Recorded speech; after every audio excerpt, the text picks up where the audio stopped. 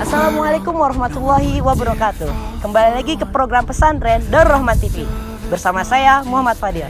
Hari ini Rabu 5 Agustus 2020, Pondok Pesantren Daarul Rahman kembali menerima kedatangan santri baru tahun 2020. Di era new normal ini, Pondok Pesantren Daarul Rahman tetap mengikuti protokol kesehatan dari Kementerian Kesehatan Indonesia. Ada beberapa langkah sebelum calon santri baru memasuki Pondok Pesantren Daarul Rahman.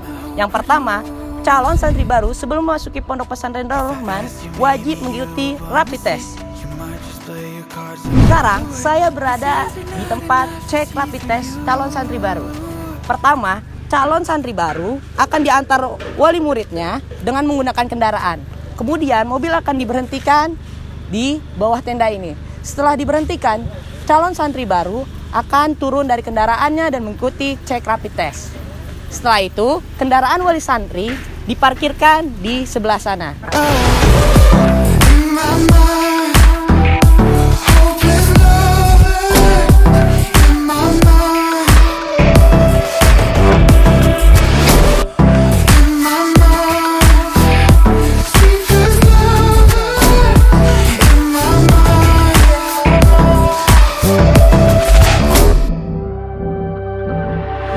Quisiera saber si hay algo mejor que la historia nos muestre a los dos. Puedo sentir que es más fácil decir solo fue un simple hola y adiós. Dan sekarang saya berada di tempat penurunan barang calon santri baru. Setelah calon santri baru mengikuti cek rapid test, maka calon santri baru akan diarahkan menuju ke tempat penurunan barang. Dan barang-barang calon santri baru akan dibantu oleh kakak kelasnya menuju ke kamarnya masing-masing.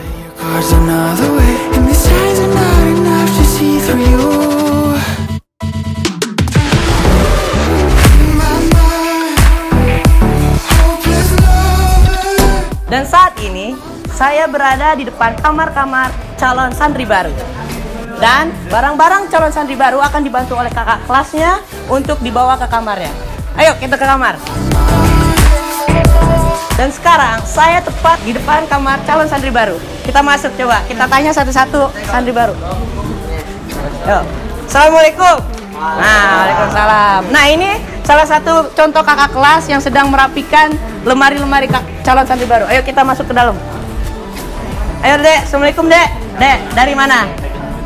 Hah? Dari mana? Jakarta Timur. Dari Jakarta Timur. Ini lemarinya siapa yang rapiin tadi? Dibantuin kakak kelasnya ya? Sama nama kakaknya siapa? Kafayat. Ya, ini namanya Kafayat. Udah rapi belum lemarinya? Dikit lagi. Dikit lagi. Ya kita ke sini, kita cara lagi.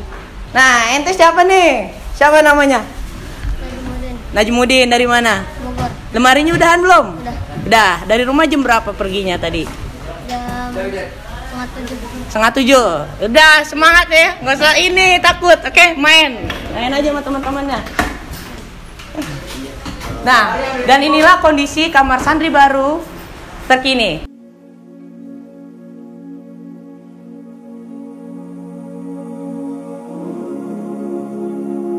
Music bed.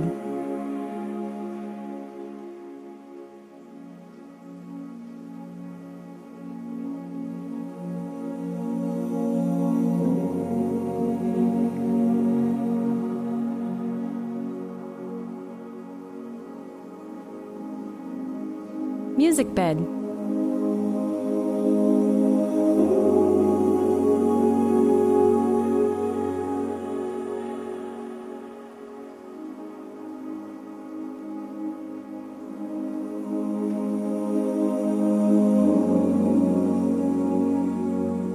Music bed.